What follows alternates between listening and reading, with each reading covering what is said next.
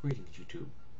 To cause deliberate pain or harm to another human being is immoral, which means that torture is immoral. And unfortunately, in the 21st century, the last government administration in the US justified torturing fellow human beings. People that have been taken from their countries of origin without charges, put into a prison in a different country, different continent, and then tortured for the pleasure of the government itself. Because torture is not an exact science.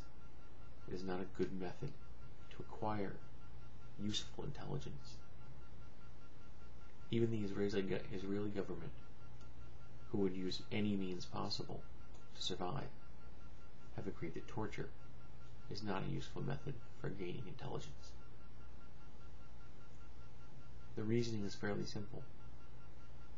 If you don't break the spirit of a person that you have under your control, they will either tell you nothing, or worse, give you false information.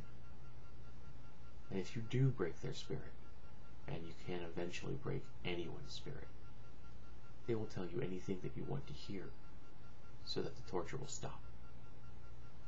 In either case, you don't get good intelligence. So the only purpose behind torture is because the person doing the torturing wants to. John McCain was tortured by the Vietnamese during the Vietnam War.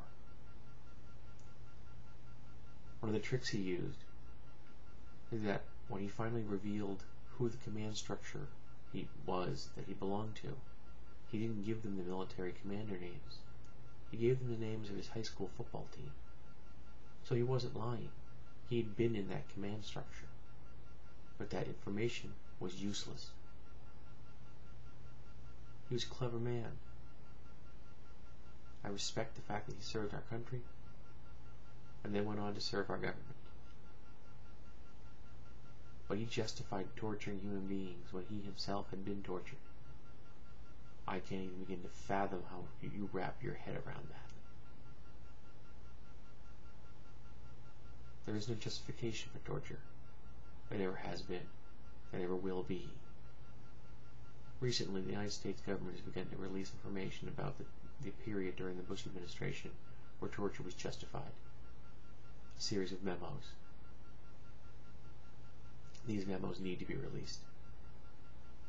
And they're being released slowly over time, which I think helps to not overwhelm the American people with this horrible, immoral information. I've read a number of these memos, and they're terrifying because they are so completely and utterly banal, so nitpickingly anal retentive, justifying what should be done and how it should be done. One of them describes putting a person into a restriction box. During the Vietnam era, we referred to those as tiger cages. And then to enhance the stress of the person in this restriction box, to place insects in the box with them, telling the person in the box that the insects are dangerous, poisonous, and stinging, when in reality the insects aren't. They're harmless. But a person confined in the dark, who can't move, and now has insects crawling over them, could very well be a nightmare for many people. Part of the process of breaking down the human spirit, the human mind, and scarring someone forever. And whether this person is or isn't guilty of a crime, to do that to another human being is immoral, unjust. And anyone who justifies it is immoral and unjust.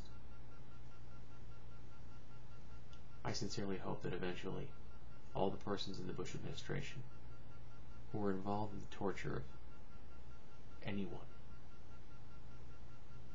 will be put on trial, and justice will eventually be served. An interesting note, at the end of World War II, the U.S. the U.S. and the international community tried and found military leaders guilty and executed them